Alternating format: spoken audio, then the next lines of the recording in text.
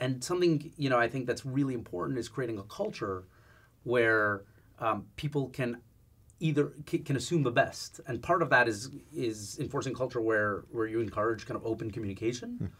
But, sometimes decisions get made because, and they don't look like the right decision because, the person doesn't have all the information.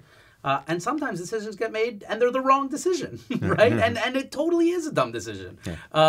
But the intent wasn't to make a dumb decision. Of course, right? If everybody's aligned, it's just miscommunication that causes these problems, because hopefully you have a culture where employees feel free to raise their hand. And, there's a huge difference between building a culture where people raise their hand and say, hey, that's a dumb decision, versus saying, hey, I wouldn't have made that decision. I'm curious how you guys got to it. Yeah.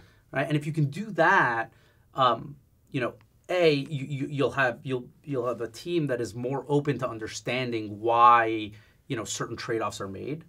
And B, in the best of cases, a team that will help you realize when you make mistakes and provide input that'll help you change it.